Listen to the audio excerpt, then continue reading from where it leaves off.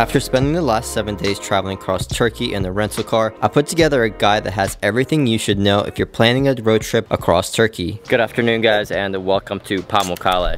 So today is our 7th day traveling across Turkey in a rental car, and because today is our very last day with it, I wanted to share my experiences, what it's been like getting a rental car and traveling across the country with it, so that you guys have an idea of what to expect.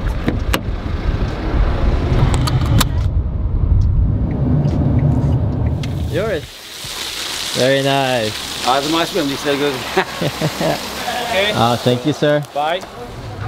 So eventually you guys are gonna have to fill up at a gas station if you guys are renting a car here in Turkey. Typically it's full service, but as you just saw, he just filled up the gas tank for us. Usually they clean your windshield and whatnot. You tell the guy how much you want to fill up and you go pay inside usually, and then you bring the receipt back to the gas attendant and you give them a receipt to show that you paid for the gasoline. That's typically how it works here in Turkey. Gasoline will cost you roughly about like 7 lira to 10 lira per liter, and we just filled up a full gas tank here. Cost me 330 lira when I picked it up from the airport. Now your next question you're going to be asking is, how do you rent a car here in Turkey and what is the experience like? Well, it's actually pretty simple. There are many rental car companies in Turkey, and you can absolutely rent a car online. However, we actually flew into Antalya, and we literally just showed up at the airport and picked the very first rental car company we saw and rented with them. The company that we chose was Çizgi, I believe is the name of it, how you pronounce it, and we rented it for roughly about $61 US a day, and that was with full insurance.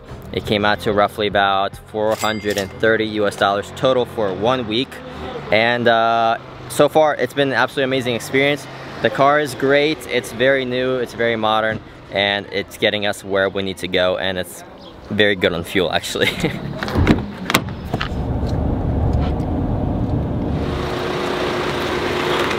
Now the only requirements that you need in order to rent the car, at least through the company that we went through, was a driver's license from whatever country you're from. You need to be over 25 years old, and just a copy of your passport as well, and payment. That's really it. We didn't even get asked if we had international driver's license, but I did have it on hand just in case they did ask. Now when you guys are driving in Turkey, you should be really careful and cautious with your speed. Typically the speed limits are about 70 kilometers an hour to 110 kilometers an hour if you're driving a regular car. There are multiple checkpoints in and out of each cities, so if you plan on doing a cross-country road trip, do expect some checkpoints along the way.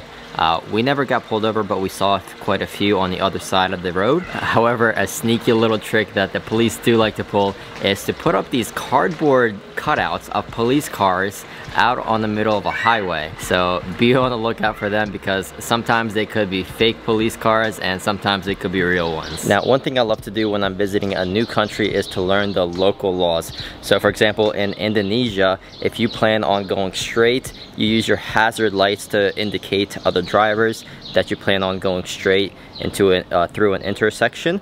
And one thing I learned driving here in Turkey for passing on the highways is that slower cars will typically pull off to the shoulder actually to indicate the cars behind it they can pass. If you want to do the same for the car behind you, you can just pull off to the shoulder to give room for the car behind so that they can pass you if they're literally riding your bumper. So I've had to do that quite a few times on the highway because the cars here go pretty quick.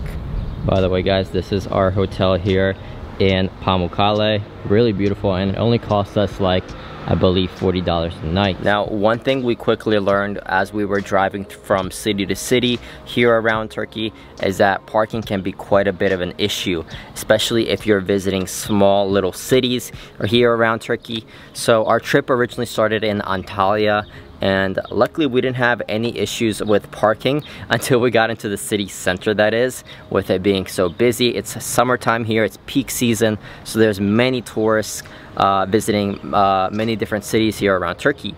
And that was very, very apparent when we were visiting a city called, I believe, Kash. I've been saying Kas for the last couple of videos, but I think it's pronounced Kash, as well as Bodrum as well. Those little harbor towns, harbor cities have a lot of boats coming in, and they're very, very tiny. Like when you arrive into the city, it almost gives you a feel like you're arriving in Monaco. It feels that small.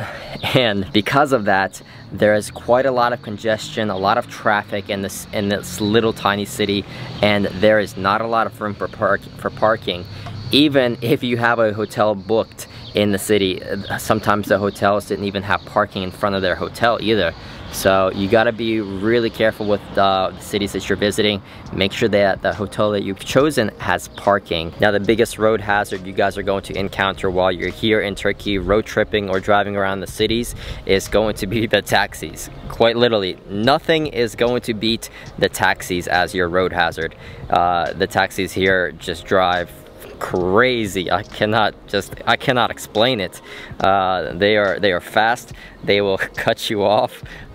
When we were in Antalya, oh my god, we had a culture shock with the taxis because they were just flying by everywhere, whichever way they wanted to go, and a few times cutting us off as well. So yeah, just be really careful when you're driving around the taxis because they need to get somewhere, obviously. Now, if you guys do plan on doing a long distance road trip like we did, you're probably going to encounter a few tolls along the way. We did encounter one toll the entire 7-day trip that we did, and that entire cost of that single toll was only 11 lira. That's like $1.25 US dollars. It's ridiculously cheap, and passing the toll was really simple, really easy.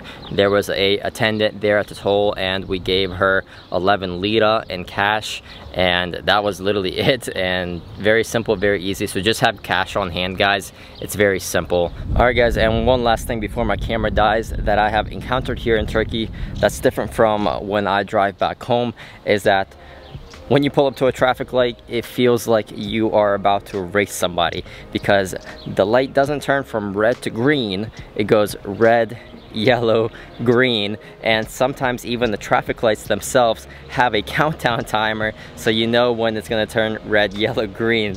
So sometimes it feels like when you pull up to a traffic light, the car next to you, you're about to start racing them.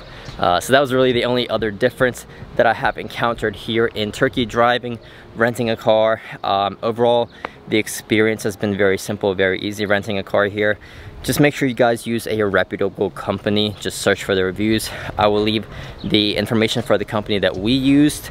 It was our very first time using them here in Turkey. Overall, I think we had a much more enjoyable trip, I think, here in Turkey because we were able to use a rental car. It was on the more expensive side though, because I think it's peak season here in Turkey.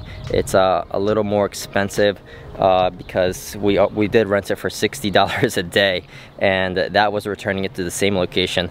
They sometimes even have a one-way fee where you drop it off in another city, and that costs an extra 2,000 lira, which I don't even remember the conversion for that. I'll put it down below. But yeah, so this is where I'm going to leave it off, guys. If you guys found this video helpful, please give it a like. Comment down below any more questions about renting a car here in Turkey, and I'll be happy to answer them.